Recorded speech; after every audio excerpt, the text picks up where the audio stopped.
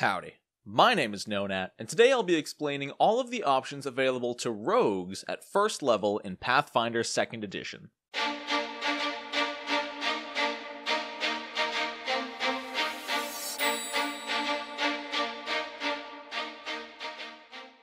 Everybody knows about rogues, the sneaky, charismatic, dexterous, and talented backstabbers of the party.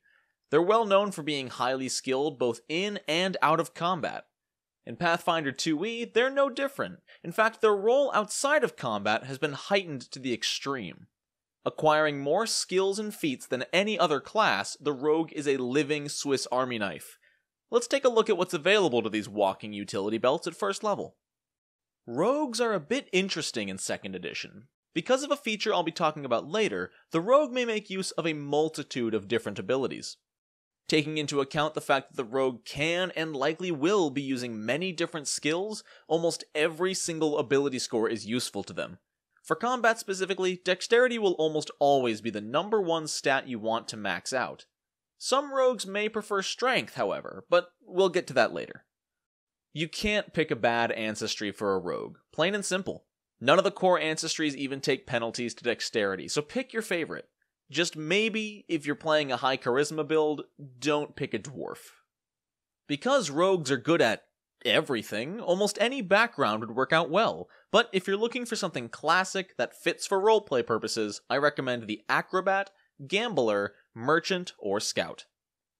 Alongside their ability boosts from their Ancestry and Background, all rogues gain 4 free ability boosts of their choice. Normally at this point in the video, I would have told you about the rogue's boost to their key ability score as well. Rogues are just a bit special, so we'll be getting to that in a minute. Listed on page 179 of the core rulebook, rogues start with these proficiencies, and no, that is not a typo. They really start with 9 unique skills, even more if their intelligence is high. The first feature for rogues offers 3 distinct choices. These are the rogue rackets. Each racket represents a path that the rogue has chosen and their specific specialty when it comes to their tactics. Each racket grants the rogue a different key ability score, meaning you'll add a +2 boost to whatever score is the key ability of your chosen racket. These rackets will also grant a wide variety of additional skills, features, and even specific feat availability at later levels. The 3 options available to rogues are the Ruffian, Scoundrel, and Thief.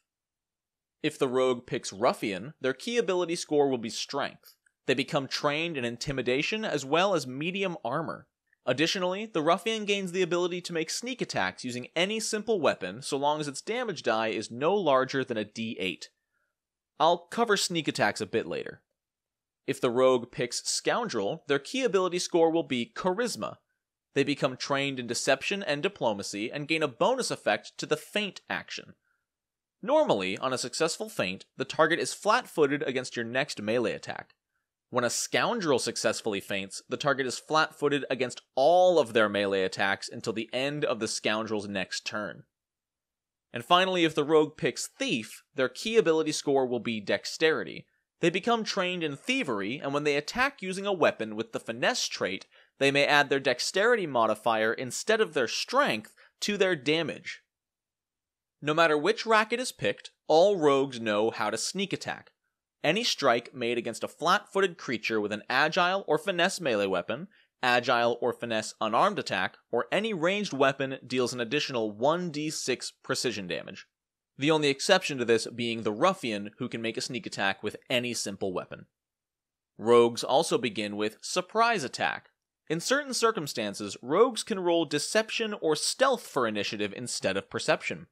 In this case, any creature that hasn't acted yet is considered flat-footed only to the rogue, allowing for easy first-round sneak attacks. Rogues are also the only class to acquire a skill feat right at first level.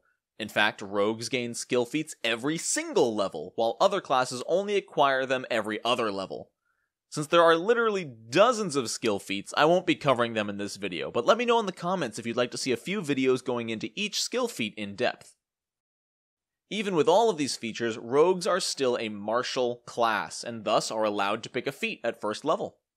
Starting off, Nimble Dodge allows the rogue, when targeted by an attack they can see, to use their reaction to gain a +2 circumstance bonus to armor class against that attack. They may not use this reaction if they are currently encumbered.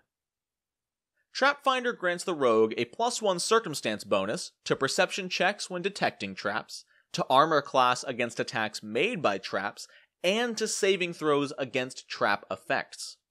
While exploring, even if you don't specifically state that you're searching for secrets, you are allowed to make a free check specifically to find traps.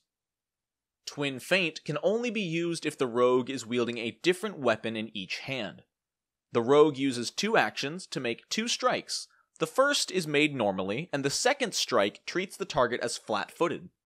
The second strike still suffers a multiple attack penalty like normal. Finally, your next can only be chosen if the rogue is trained in the intimidation skill. This feat grants a reaction that can only be used when the rogue reduces a target's hit points to 0. The rogue may make a free intimidation check with a +2 circumstance bonus to demoralize any nearby target with a clear line of sight. And that's about it. This video was honestly shorter than I expected. Rogues have a ton going on at first level, but most of that depth comes from the wide choice of skills and skill feats available to them. Even a low-level rogue has so many options available outside of combat that any DM should fear the day that more than one rogue shows up to the table. While it can be a tad bit overwhelming, I personally love the way Paizo made rogues feel just like insane skill junkies.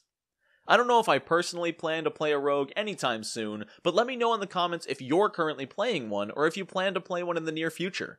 I love hearing about your character concepts. Thanks so much for watching. If you like what you saw, consider subscribing and ring the bell to know exactly when the next video goes live. I'd like to give a huge shout out to Troy Hughes, Quid Thulu, Paul Rand, and Trevor, aka The Conqueror, as well as the rest of my wonderful patrons. Links to my Patreon, Discord, and Twitter are found right down in the description. I hope you all have a wonderful rest of your day, and until next time, no nat ones.